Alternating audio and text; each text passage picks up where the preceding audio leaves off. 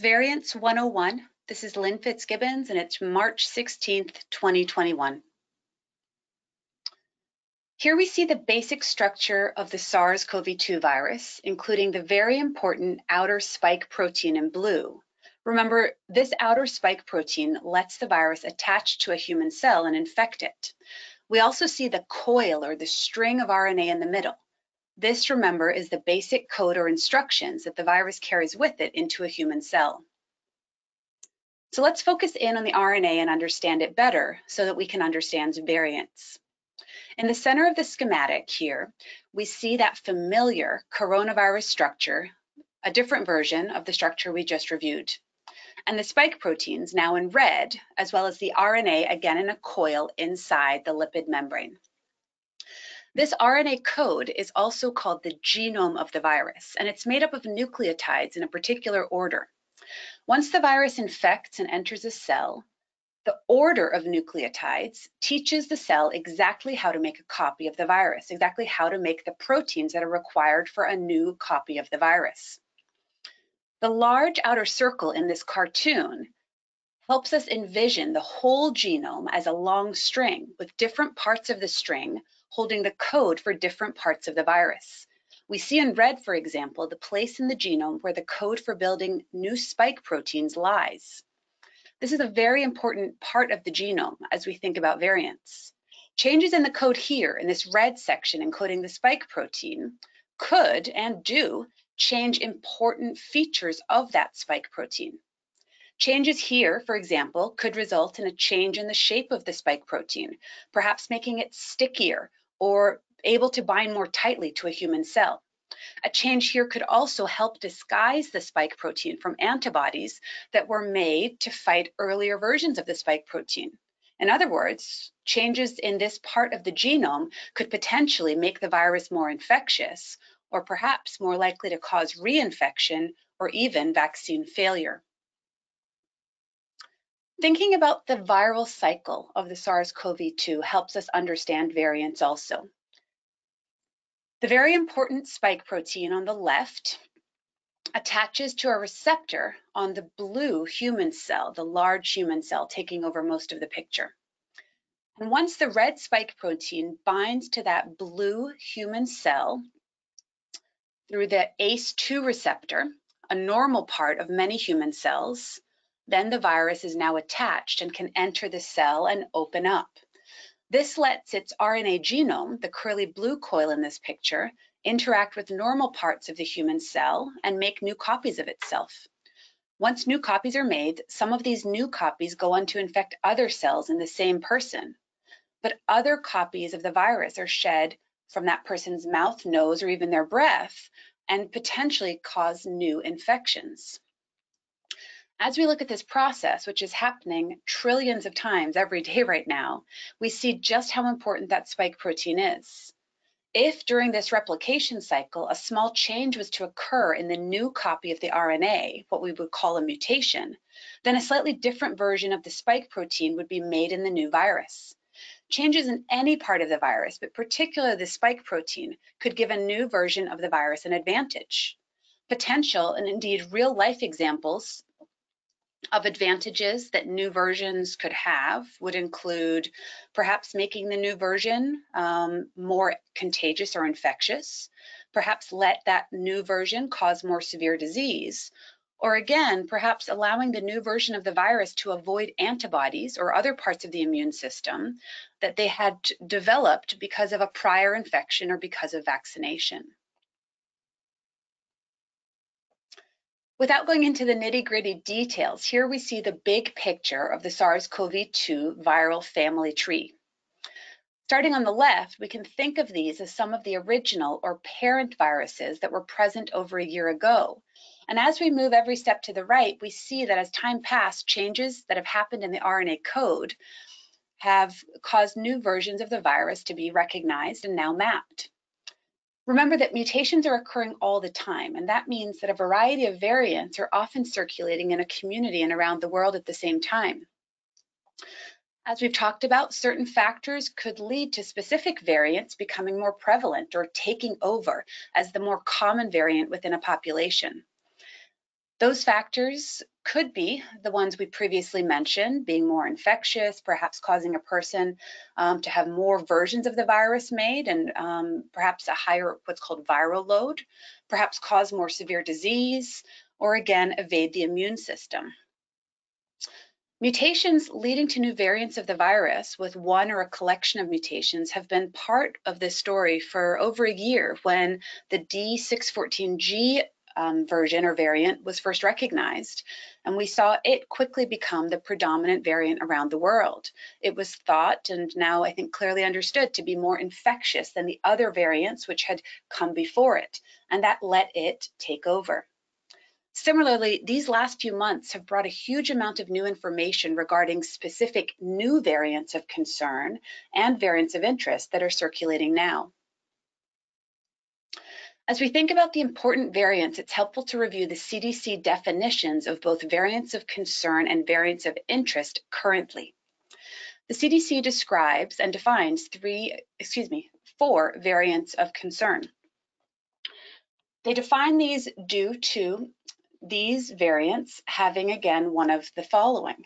These variants are suspected to be more infectious, perhaps cause more severe disease, or possibly have the ability to evade the immune system, even when someone has been previously infected or vaccinated. In addition to the variants of concern, there is increasing information surrounding variants of interest. And these are variants which have been recognized as important and are being actively studied to better understand whether or not they truly have features of concern. As we think about variants of concern and variants of interest, we should remember that the vast majority of positive tests are not being sent currently in the United States for variant testing. The usual PCR or antigen test that we undergo when our doctor wants to understand whether or not we have COVID-19 is not able to determine whether or not there is a variant of concern or a variant of interest. To test for variants, the usual approach involves a more sophisticated and more intensive technique called sequencing to actually understand the specific RNA code and compare that sequence to the sequences of different variants of concern, variants of interest, or other variants that we know about. Again, here in summary, the CDC has determined that the B117 variant, originally recognized in the United Kingdom, B1351 from South Africa, P1 recognized to be an important variant, particularly in Brazil, at the time of its discovery and description. And now, most recently, the CDC has moved the B1427429, also known as the West Coast variant or paravariants, or also known as Cal-20C, into a category of variant of concern. There are several other variants of interest, and all of this information is available on the CDC website, including a dashboard that tracks how frequently and how often these variants are being identified in the United States. This is again a snapshot from the CDC website with a nice summary of one of the variants of concern, B117, including details about its patterns of mutation and an excellent description of what we know about its concerning features on the right. We know, for example, that it is likely more infectious. We know that it's associated with more severe disease now. In fact, even in the recent month, and in fact, the recent several days, we've learned that more conclusively. But we know in the bottom comments that it matches up very well against serum from someone who's been vaccinated or previously infected. In other words, the vaccine seems to be a really excellent match at this point. A lot of scientific information finds its way into sound bites or short media stories, but I wanted to quickly explain the news that came this week from a high-quality article published in Nature. The authors looked at over 1 million positive COVID cases in the UK between November and February for which they knew whether or not the case was B117 or not. And here we see the results. Just to understand these pictures, remember that SGTF stands for S gene target failure, which is less important. And what is more important is to remember that SGTF for this paper was the equivalent of the authors saying it was the B117 variant. And on the top left, you see here for the entire data set that the B117 in pink was not really present in November. It was actually back in November, mostly the green non-B117 that was present in the community samples that were tested by these authors. But by January and February, as you can see, there was a huge shift. And suddenly it became very clear that B117 was causing the vast majority of infections. In the lower graph on the left, you see the same breakdown by date, but now by deaths. Again, B117 had not been present in November, so not surprising it was not causing death. But by February, you see it was causing almost all deaths. Finally, in the piece of information that has received the most attention this week, the graph on the right shows us the estimated survival over time for those without B117 in green and for those with B117 in red. If no one died within a group, the estimated survival would stay along the top 1.000 level. Unfortunately, people certainly died. And most concerning, those on the red line with B117 were less likely to survive. The authors report an overall difference in survival between the two groups of about 0.64%. And given the size of the data set, this difference does really truly appear to be the case.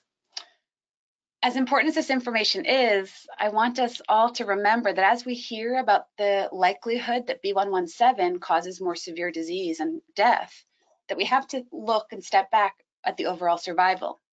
Note that more than 99.4% of both groups survived, and we simply can't lose sight of this. It's an important difference, but a slightly more subtle one, especially when we're thinking in the big picture.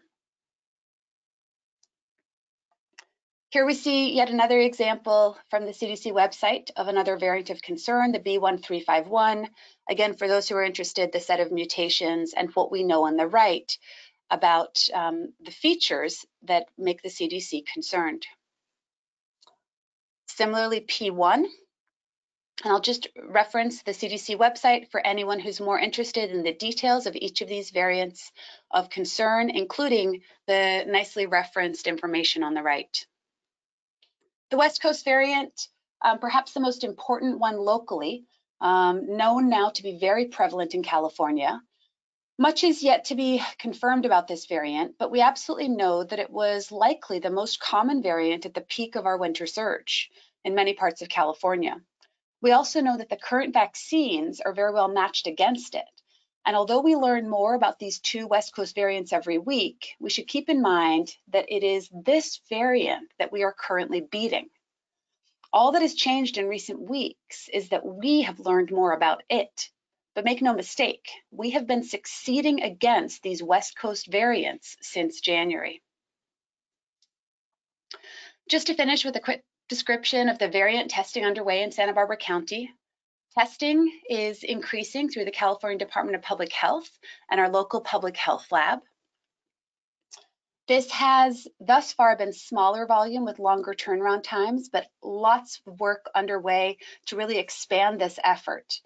And there are specific criteria for testing with a very important focus on patients who are thought to be of higher risk for variants. For example, those who have traveled from a variant of concern hotspot, those who appear to have infection after a vaccine, among others. And our local health officials are following this closely, and samples are being sent frequently now to the California Department of Public Health for testing.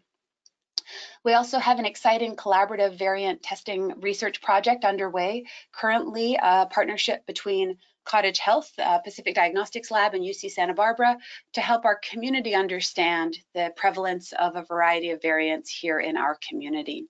Looking forward to future collaborations with Marion Regional Medical Center on this project. To finish up, perhaps just a few reminders. Variants are going to continue to be an important part of this next chapter of the pandemic for us. And the more we learn about variants and the variants circulating in our communities, the stronger and more empowered we are. In many ways, we have not yet been in such a fragile or more critical position as we are currently. We are truly succeeding with dropping case rates and vaccination efforts, leading to increasing protection in our community every day. But we know that more infectious and more dangerous variants have the potential to cause more disruption. Let's stay strong with a recommitment this spring to wearing our masks, to staying safe and healthy in this wonderful Santa Barbara outdoor climate as much as possible. And let's also commit to getting our vaccines when it's our turn. These vaccines continue to work incredibly well against the variants that are circulating. Thank you.